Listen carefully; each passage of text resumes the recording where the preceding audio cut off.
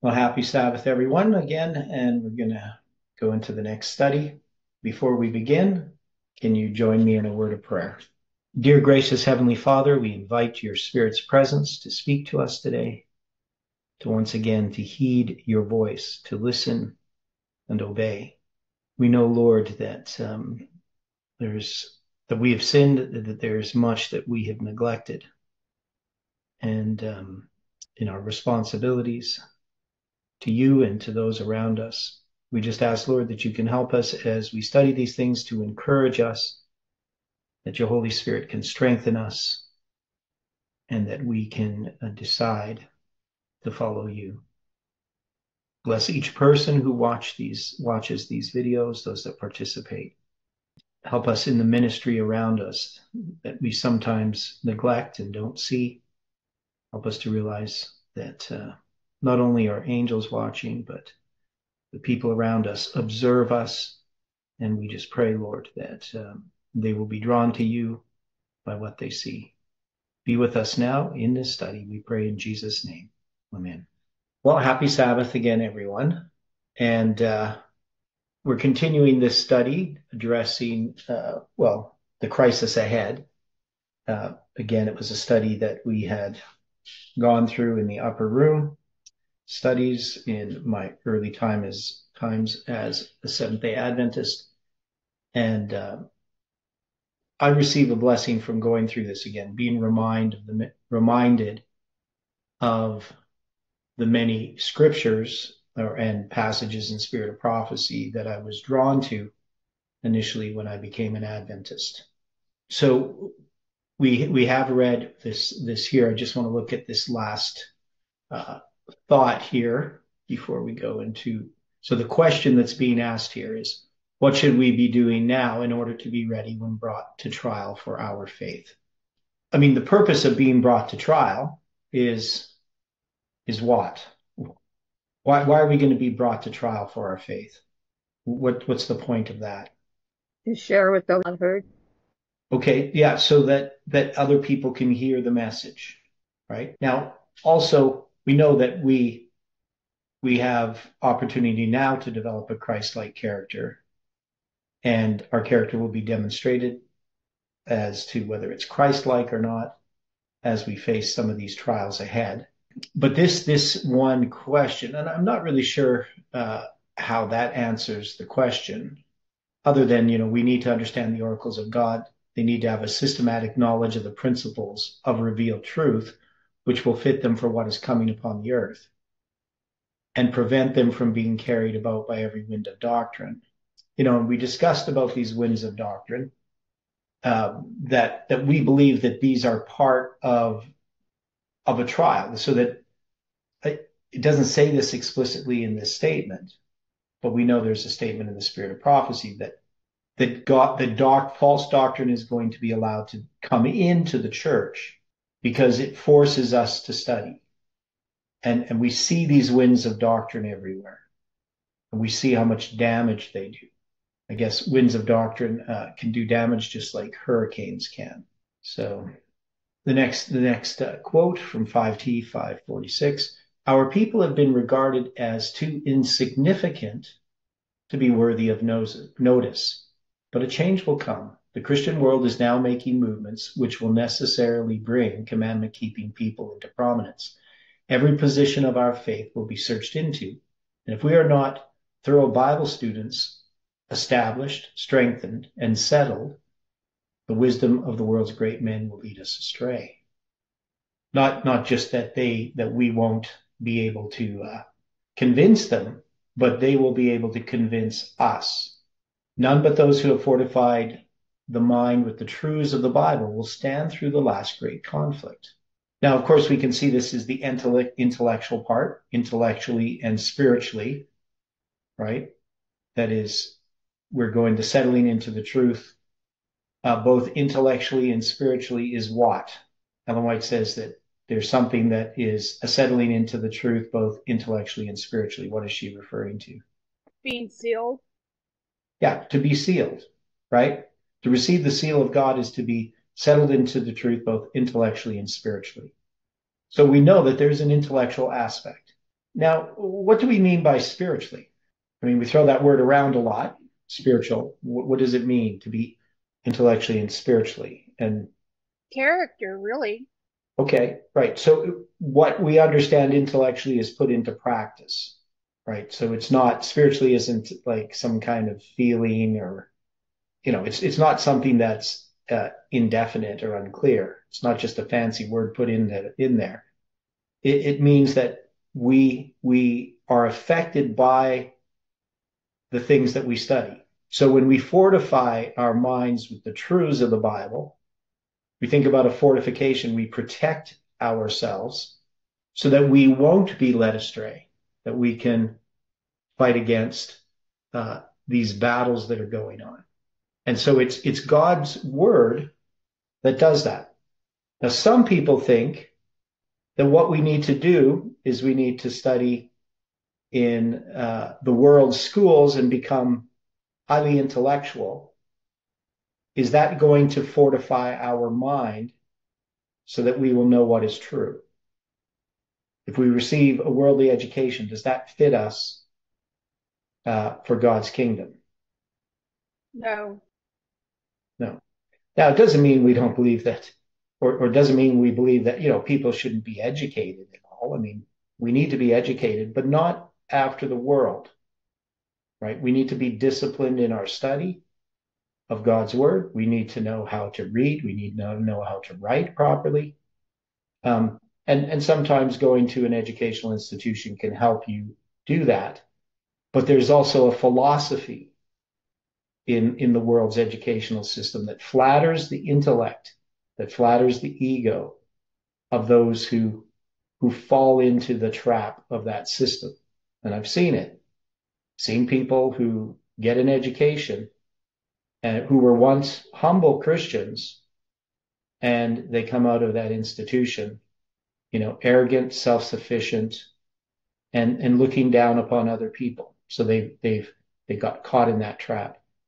So, some people can be caught in the trap of thinking that because they're not educated, that they know better. There is we do need to be educated, but it has to be a proper education. Some people are just lazy and they just think this and think that and never take the time to study. So we need a mind that's fortified with the truths of the Bible, and those help us wade through all of the garbage that exists in this world. It gives us insight into what we see happening around us. Now, the next question, number 7, it's a good number for this one. What is even more important than the ability to give a reason for our faith? And this one I like. The ability to give a reason for our faith is a good accomplishment. But if the truth does not go deeper than this, the soul will never be saved. The heart must be purified from all moral defilement. So I take the intellectually and spiritually that we talked about. Intellectually, that's the mind, but the heart. Now, of course, we know that the heart pumps our blood, and it's a symbol. So the heart what is the heart in a biblical sense? So we got the mind, the intellect. Emotional. Okay, we think emotional. That's not really what the Bible has as the word heart. Well, I've heard scientists say that the heart is one of our 3 brains. So there's the actual brain Yeah, I've heard in that your too. head, there's the heart, and there's Actually, there's the bowels. yeah, I don't quite agree with that. I've seen those kinds of statements. I mean, the heart itself does not make decisions for us, right? But the Bible has the heart as the part of us that makes moral decisions, right? Would people agree with me on that? Right, they use that expression. I always was calling it the inward man or the inward person, who you really are in essence. Yeah, the heart it's the part of us that there's definitely emotions attached to it, right? Because it talks about the thoughts and intents of the heart, right? So the heart has thoughts and it has intents, right? So when we talk about the mind as opposed to the heart, the mind, from a biblical perspective, and we could do a study on this, but the mind is also involved in decisions, right? So why does the Bible distinguish between a heart and mind? Anybody have thoughts on that? I mean, in some ways they overlap, right? But when we think about the mind, Theodore, yep, may I make a comment? This is Kathy, William's wife. yep, Um, the heart is more emotional, and especially for women, because we, okay, that last bit got cut off. You said especially for women, and then I didn't hear the rest of that. I heard all that before that. Okay, so when we think about the heart, it's definitely more emotional, but the Bible does use the reins for what we call emotions, that is the kidneys. Okay, you're kind of broken up there, Kathy. I can't, I can't hear everything. It's mostly silence. Oh, she's gone. But to comment on that, so there are different types of emotions, right? So why does the Bible talk about the reins or the kidneys as the source of emotions? What is it talking about there? And God, he also tries the reins, right? That he tests our reins. So we got the mind, we have the heart, we have the reins or the kidneys. Why is the Bible using these terms? What do they mean? Probably we should do a study on this because this is something that generally we just throw these terms around without looking at how the Bible uses them. Yeah, that'd be good to have a study on it. Yeah. Yeah. So the reins, I understand to be more those, because there's different types of emotions. I look at the reins as more the source of sorrow as an emotion. Does that make sense to people? I don't know, how we could classify these different types of emotions. You have sorrow, you have love. Love we think is from the heart. Sorrow is from the reins. I mean, you can be sorrowful of heart too, right? So the Bible isn't always, consistent in how it looks at this. And of course, the reins or the kidneys are not used very often I don't think they're used in the New Testament. I know they're used in the Old Testament. But when we think about the mind, we're thinking mostly about our reason, right? And that's where we store knowledge, right? That would be connected with the mind. And there is a decision process in the mind, but there's also a decision process in the heart. So trying to ask this question, I want us to think about this. So if we think about reason, I mean, I tend to be a fairly reasonable person. I tend to be much more intellectual than emotional. Let's put it that way. I don't make a lot of emotional decisions. But some people make emotional decisions. That is, they're motivated by their emotions to do this or that. Now, sometimes that can be good, right? Compassion is an emotion. And to be compassionate, people will do things that are compassionate. So they're all mixed together. It's not as clear cut. But we say so when we have this idea that Ellen White says, the ability to give a reason for our faith, that would be our mind, our reasoning power, is a good accomplishment. But if the truth does not go deeper than this, the soul will never be saved. The heart must be purified from all moral defilement. So when we think about the heart here in this context, Ellen White's connecting the heart to our morality, right? Now, of course, sin can be connected to the mind as well, but a person can think good thoughts, but he is morally corrupt. So that would be the spiritual part, if we're going to put it in there. Hi, Kathy. I was answering your question a little bit here, but you have to watch the video later to see the answer. She's back.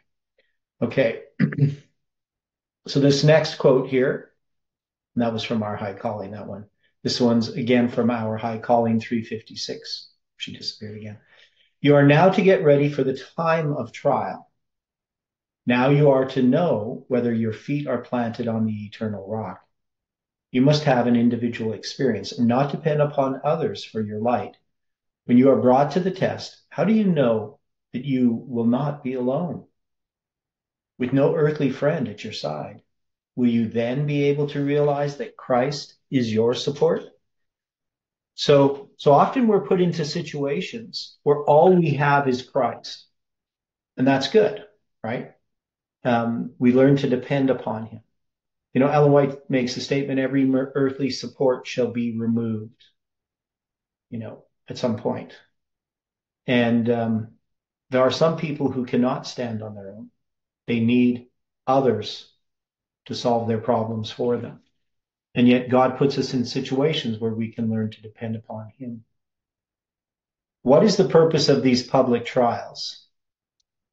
God means that testing truth shall be brought to the front and become a subject of examination and discussion, even if it is through the contempt placed upon it.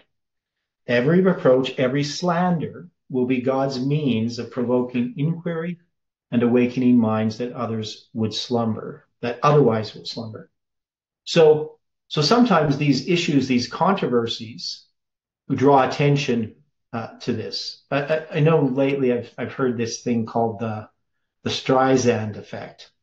So something to do with Barbara Streisand opposing something, and it actually just drew attention to, I think it was her address or something where she lived, and so it just made it more public. We would see something similar to what happened to Kelly Ross at Calgary Central, where nobody had heard about the 2520 there, maybe a couple of people. And, you know, it's announced, you know, there's this 2520 doctrine, don't listen to it. Well, of course, that draws attention to it. So even when, you know, these issues are brought in a negative sense, it draws attention to them. And inquiring minds look into these things. You know, Donald Trump has kind of figured that out. You know, there's no such thing as bad publicity. Actually, it's only how you react to the bad publicity that's the problem for most people. Okay. Now we have to think about this. I mean, obviously, this is in preparation. So for the things that are coming on this world. And we can see that, you know, what was presented there in Zechariah, that often people are not thinking about the fact that they have to represent God, which is obviously the main thing that we're here for. We're here to represent God's character, to witness to the world. Now, this next section here, Satan's miracles, is a little bit of a shift. Now, it has a lot of Bible verses, and I remember studying this section in the upper room Bible studies. Was Spiritism a problem in Bible times? So, I mean, we know about that, obviously, but there was warnings against it. We could look at some of these verses. Exodus 22:18. Thou shalt not suffer a witch to live.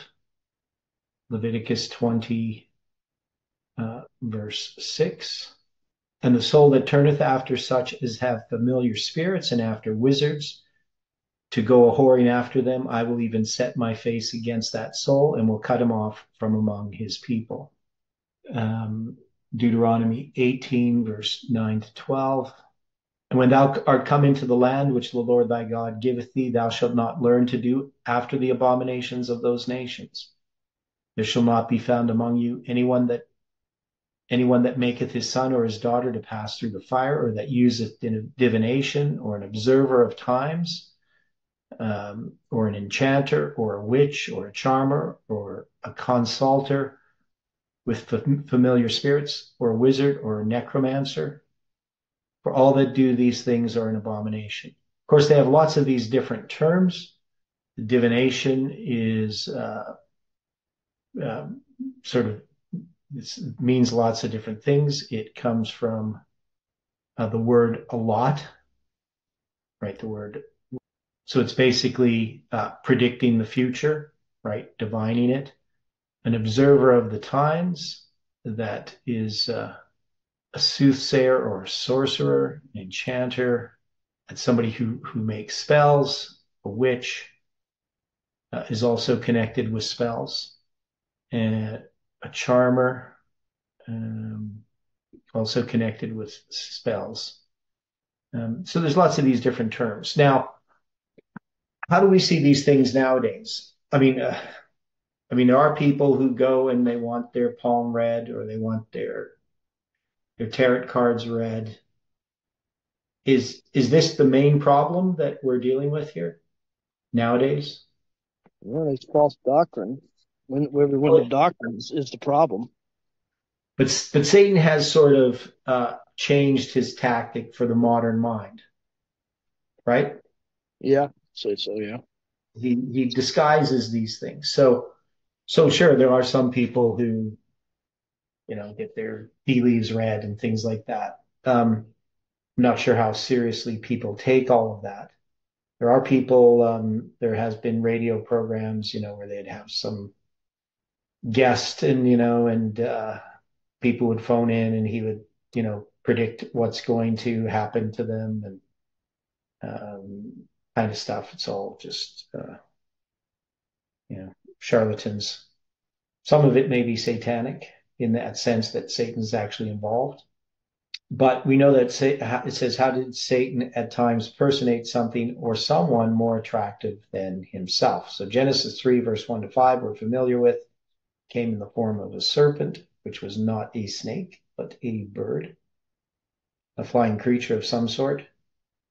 And in 1 Samuel 28, verse 6 to 14, everybody knows what that one is, right? Who did he personate? Anybody want to give a guess? Story of the Witch of Endor, right? And he's going to personate Samuel. Yeah, the King James says it was not Samuel. Yeah, it was not Samuel. I wish the King James had specified it was a demon impersonating Samuel. So when people get on my case when I say I don't think that the King James is infallible, I think there are some mistranslations. Boy, I get pounded for that one. Where which it was not Samuel. It was a devil impersonator. Does it say that in the original language somewhere? I don't know. I haven't checked it. At least I don't recall checking it. But that troubles me. I mean, I used to channel, like I used to see demons. And then when I came to Christ and I started reading this in the King James, I said, well, then they must have believed.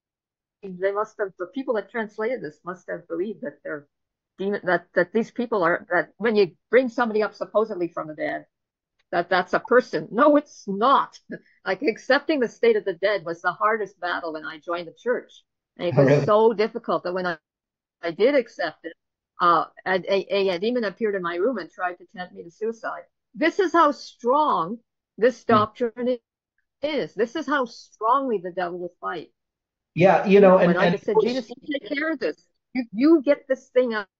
Yeah, it's hard for me to room and rescue me. Yeah, it's hard for me to appreciate the deception that's connected with this for many people, right? I mean, I'm not saying that I always believed in the understanding of the dead, but I've never imagined that the dead were watching us, or never really considered like ghosts and things like that as real. So it wasn't really a part of my something that I talked about or thought about or anything like that. I was definitely not interested in anything that was witchcraft or spiritual or like Ouija boards or anything like that. I just would have nothing to do with anything like that. Not sure why particularly. Just I just didn't have an interest in it.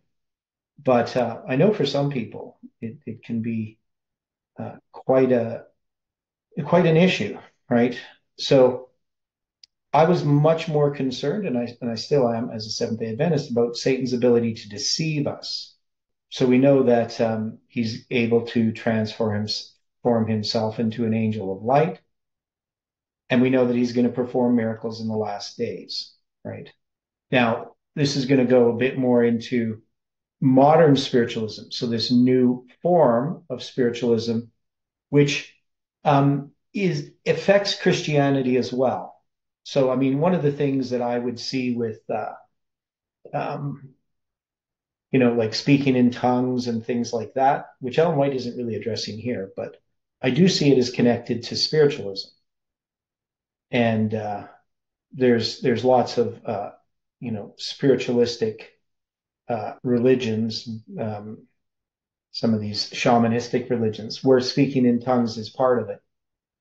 But anyway, she's going to deal here with modern spiritualism, this new form. I saw that the mysterious knocking in New York and other places was the power of Satan, and that such things would be more and more common, clothed in a religious garb, so as to lull the deceived to greater security, to draw the minds of God's people, if possible, to those things, and cause them to doubt the teachings and power of the Holy Ghost. The mysterious wrapping with which modern spiritualism began was not the result of human trickery or cunning. It was the direct work of evil angels. Now, there are those who claim that there was human trickery involved, that they were just cracking their knuckles or something like that. But Ellen White says that it wasn't the result of human trickery. Even if the humans themselves thought that they were doing something that was connected with trickery, Satan was involved in it, that this was purposeful. In what way is spiritualism now changing its form? Spiritualism is now changing its form and veiling some of its more objectionable features. Objectionable features is assuming a Christian guise. While it formerly denounced Christ in the Bible, it now professes to accept both. And we've seen a lot of that happening. So, and you see it in some of the major religions. So really it's spiritualism that has taken on Christianity. I'm familiar with lots of these types of ideas. I've seen lots of Christian groups, especially, in the 1960s, you saw a proliferation of sort of New Age religion mixed with Christianity, which has, some of them has become fairly mainstream. And people just don't know the difference. What is Satan now making special preparation for? Satan has long been preparing for his final effort to deceive the world. Little by little, he has prepared the way for his masterpiece of deception in the development of spiritualism. The Spirit of God is gradually withdrawing from the world. Satan is also mustering his forces of evil, going forth unto the kings of the earth and of the whole world, to gather them under his banner, to be trained for the battle of that great day of God Almighty. Now we know that battle, where he's going to gather the kings of the whole earth and of the whole world, is what is that? When is that final battle? It's great day of God Almighty. Isn't that just before Satan and all his horde are killed or blotted out forever? Okay, well, it's quoting a passage of scripture. That's going to be the sixth plague, right? I saw 3 unclean spirits come out of the mouth of the dragon, the beast, and the false prophet.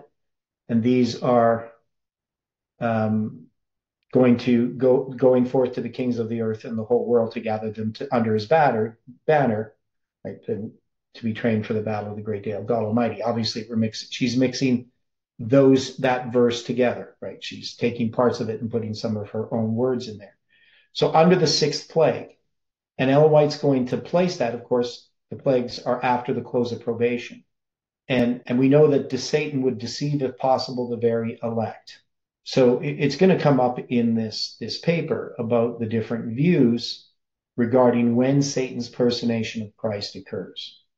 So generally speaking, I have found that most Adventists I've run into through the years take that rhetorical phrase, to deceive, if possible, the very elect, and believe that it must occur before the close of probation, because after the close of probation, nobody could be deceived who's the elect, right? They're righteous. But really what Satan is trying to do is to deceive the elect. If Satan, after the close of probation, can deceive the elect, what would happen? if those that God has declared righteous are deceived, why is Satan so interested in this battle? What would happen? He would win. Yeah, he would win, right? So, and we've done this in some of our other studies. We looked at some statements in the spirit of prophecy.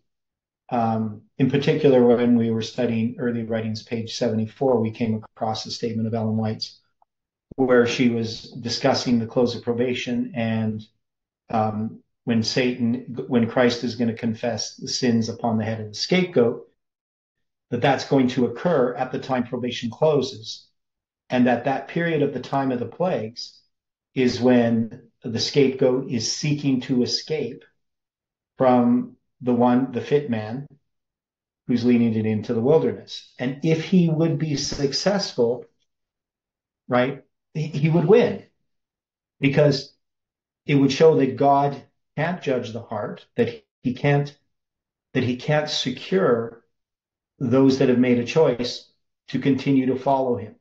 And so they're going to be tested under the most trying circumstances, just as Christ was when he was crucified. So the 144,000, during the time of Jacob's trouble, the cry goes from their lips, my God, why hast thou forsaken me? Quoting Psalm 22, just as Christ did. So that experience that Christ had on the cross, the 144,000 will go through a similar experience, right? And like Christ, they will be victorious. So this is why Satan, everything that he is doing is preparing the way for his masterpiece of deception. Now, when I've thought about this in the past, especially when I first became an Adventist and started thinking about this, it seemed pretty clear to me that this test is a real test. That is, we studied last night about the nature of Christ. Was it possible for Christ to be tempted? Was he tempted? Could he have sinned? Yes. Okay. So that means he wasn't play acting, right? He wasn't just pretending to take upon himself human nature, but did verily take upon himself our nature in its fallen condition. The 144,000, they don't get holy flesh so that they can't sin. They're going to still have the same nature that they have, the same nature that Christ had, the human nature, the fallen human nature. But they will be victorious by God's Spirit. Because if they were just, Christ gave them a new nature so that they didn't sin, would that test be meaningful? No. No, right? Satan would win if the 144,000 were given some nature that couldn't sin, then the whole thing would be a mockery. It would be needless. Now, I know this is controversial within Adventism, and I don't know of any direct statements to this effect. I know some scriptures that I use in Hebrews where it says, without us they could not be made perfect, talking about why we suffer in Hebrews chapter 11. It's the faith chapter. And it says, all these died in faith having not received the promises, that they without us would not be made perfect. And the reason why Paul, I believe, is talking about this is that there is the final generation. It's necessary for the final generation before Christ can return. When Christ's character is perfectly reproduced in his people, then shall he come to claim them as his own.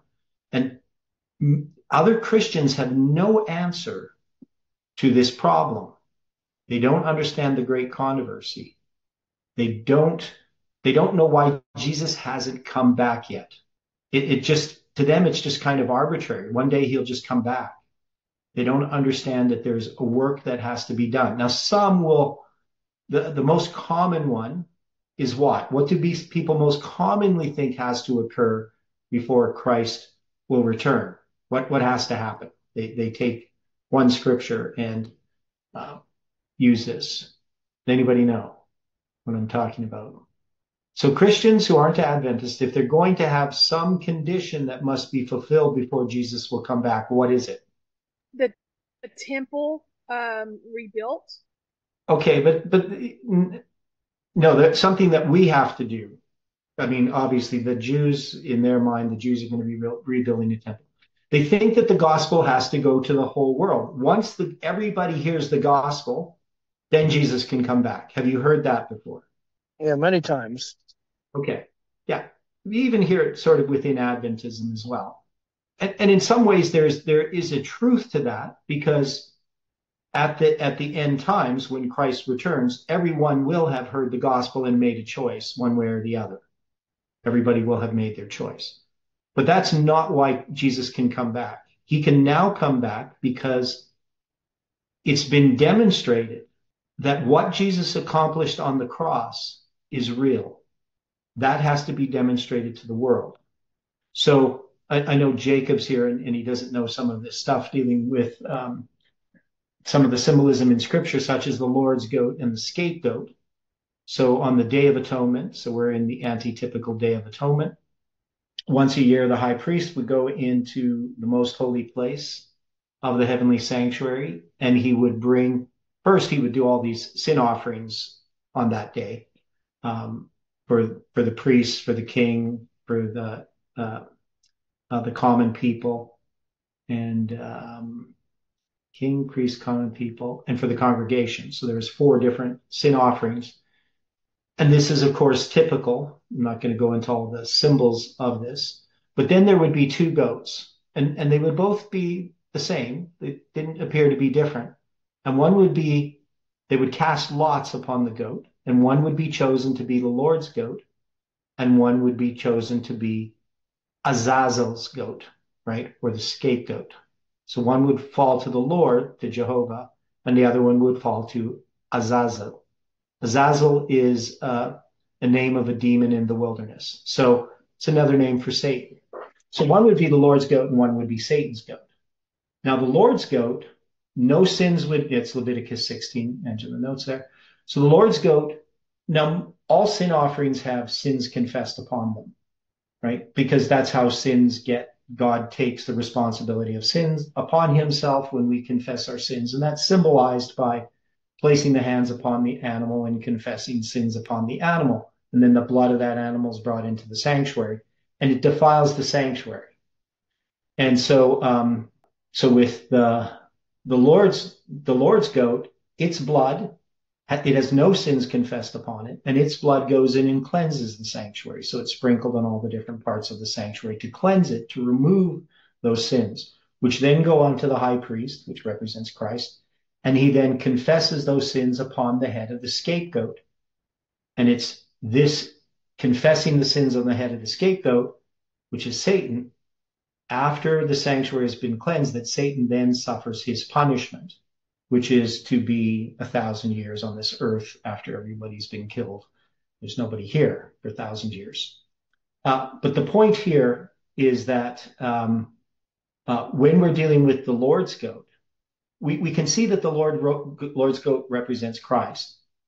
And we can see that the scapegoat represents Satan, and at the end of the world symbolically. But also we can see that all those who reject righteousness are tied to the scapegoat, and all who accept Christ's righteousness and are saved are connected to the Lord's goat.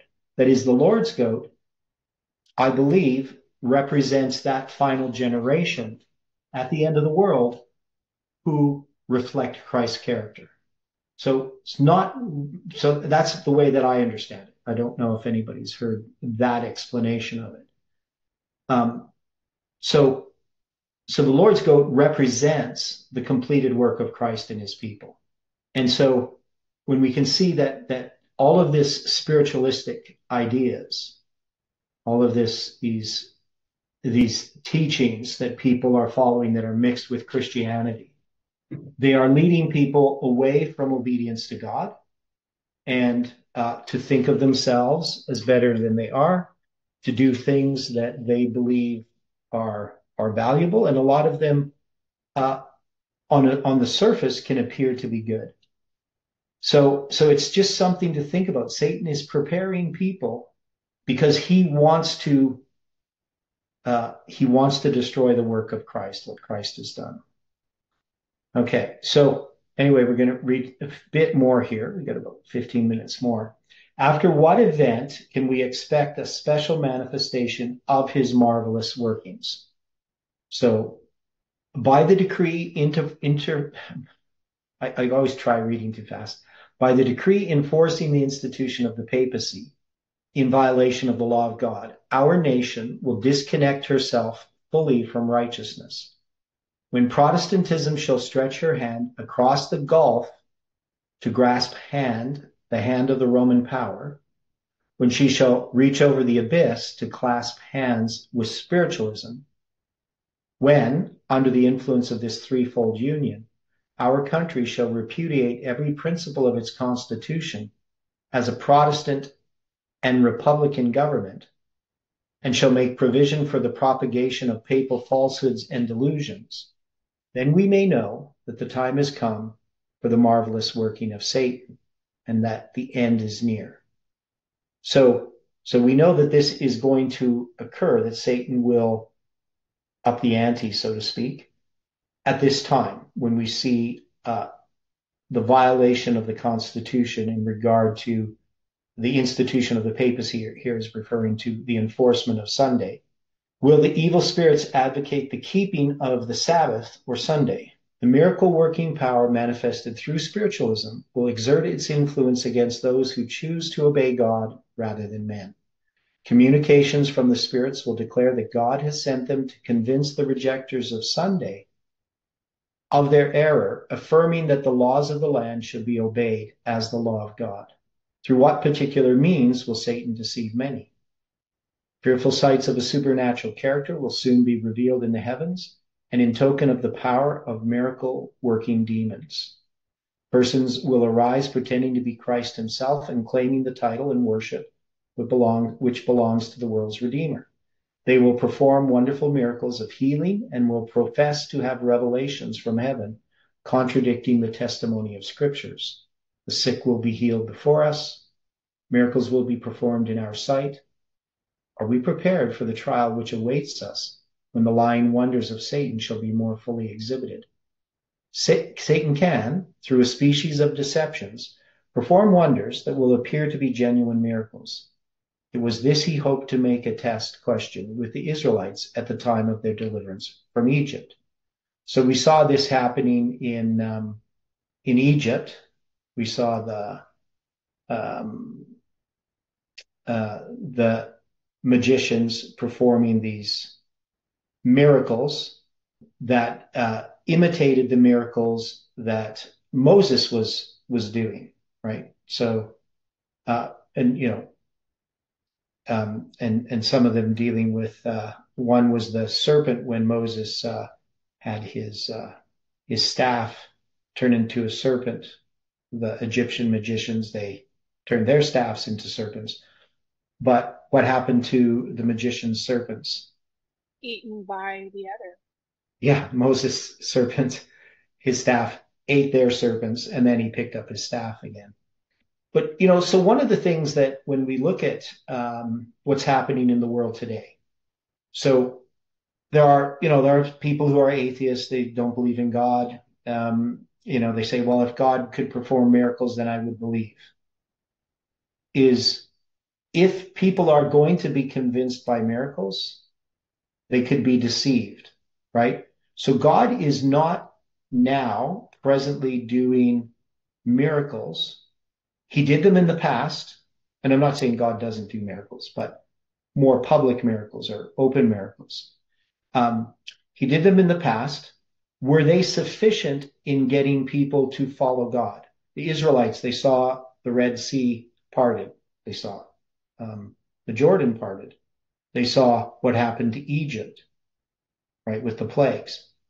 Did that elicit in them complete obedience to God's law?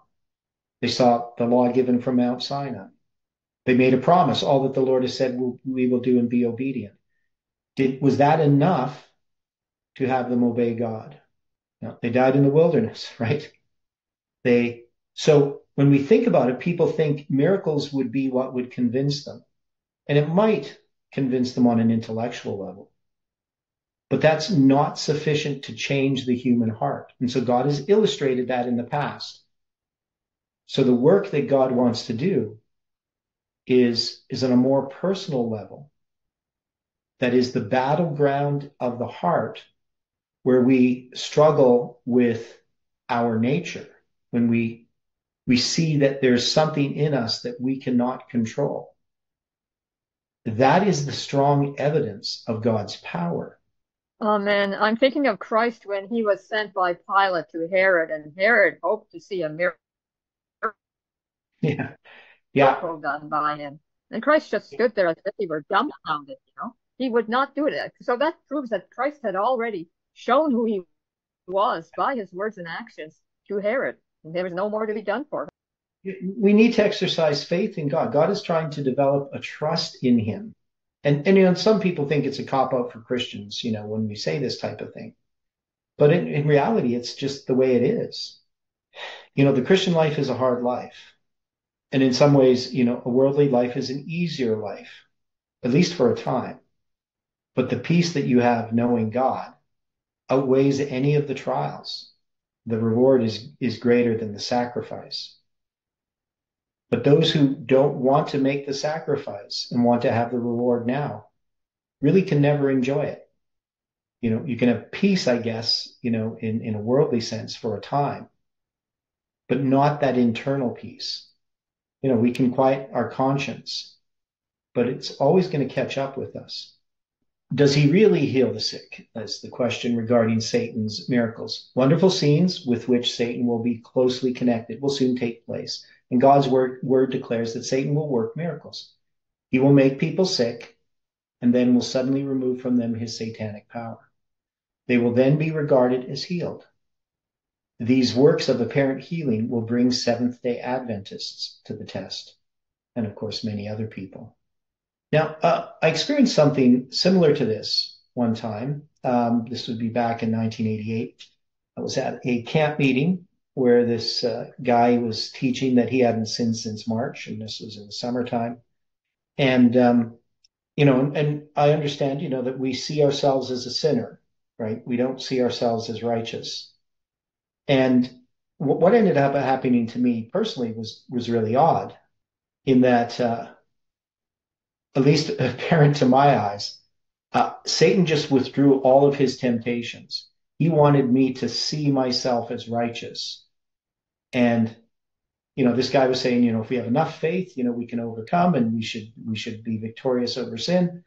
And, you know, he hadn't sinned since March, and it's like, you know, June or something.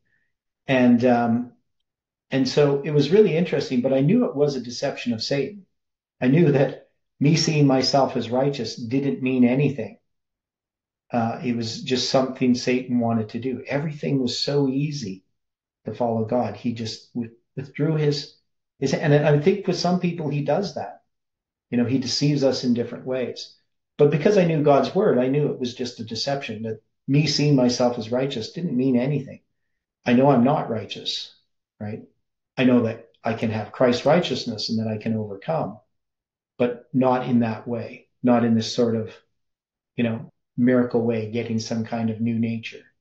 So Satan wants to deceive us, and that's the power that he has. Satan doesn't really have any power other than the power of deception, right? Now, of course, people can put themselves under that power, right? And they can work for Satan. Men under the influence of evil spirits will work miracles. They will make people sick by casting their spell upon them, and will remove the spell, leading others to say that those who were sick have been miraculously healed. This Satan has done again and again. He will take possession of human bodies and make men and women sick, and then he will suddenly cease to exercise his evil power, and it will be proclaimed that a miracle has been wrought. Now, you know, of course, we don't see a lot of this type of spiritualistic activity presently very often, at least not in a public way. But Bill Liversige, who was a missionary to Papua New Guinea, he'd come to Alberta, did a series talking about his experiences there. And he had lots of interesting stories about the witch doctors in New Guinea. And traveling from village to village. So he'd go places where, you know, white men rarely ever went, and do missionary work to these different villages. It's very humorous in a lot of ways. But he saw that there was real power in these witch doctors in casting spells. So he was in one village, and the witch doctor was casting some spell, and it was on a specific day, and they said, "Well, who's he casting the spell on?" They said, "Well, it's this guy in this other village, because he had the guy's fingernails and hair. He had got the guy's fingernails and hair, and you can use this to cast a spell upon this person." And so they traveled a couple of weeks' journey to this other village. When they got there, they found that the guy had died, and that he had died at that very moment when this guy was, because it's the exact same time of day and the same date, when this witch doctor was casting the spell. So he saw that there was something spiritualistic about it that was real, but he also understood God's power to overcome, the power of Satan. So in one of his other stories where they went to a village to preach the gospel, and there was a sanguma tree. So they call the witch doctor a sanguma man. And there's a sanguma tree, and they have smoked bodies. So when the sanguma man kills people, he takes their bodies and smokes them and then hangs them on this tree.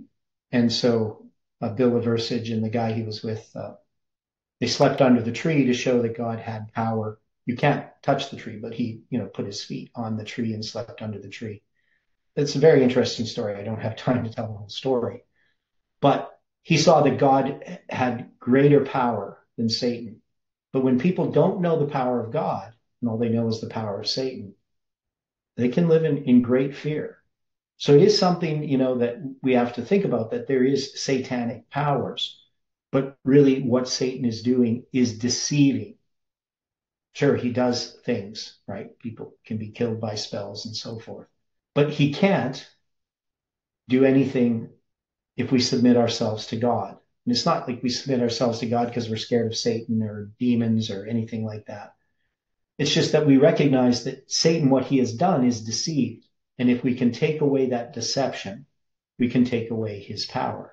Can we expect a cessation of these lying wonders once they have begun? We are warned in the last days that he will work with signs and lying wonders, and he will continue these wonders until the close of probation, that he may point to them as evidence that he is an angel of light and not of darkness.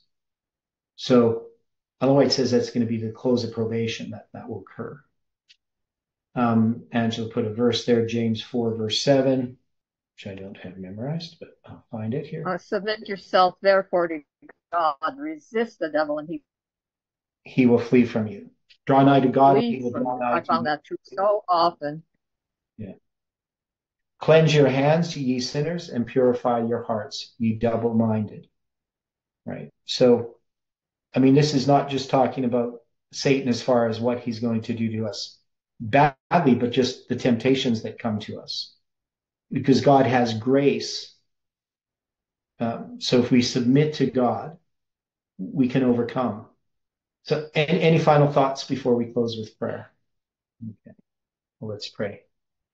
Dear Father in heaven, thank you again for the time that we've had on the Sabbath to read and to contemplate the things in your word. We know, Lord, that we have a battle ahead of us each day, but we are thankful for the Sabbath and the rest that we can have in Christ. We ask that we can learn of his meekness and lowliness, and that we can have rest unto our souls. Be with each person. I ask for your Spirit to abide with them, for your angels to watch over them, and that you can bring us together again to study your word according to thy will. And we pray and ask this in Jesus' name. Amen.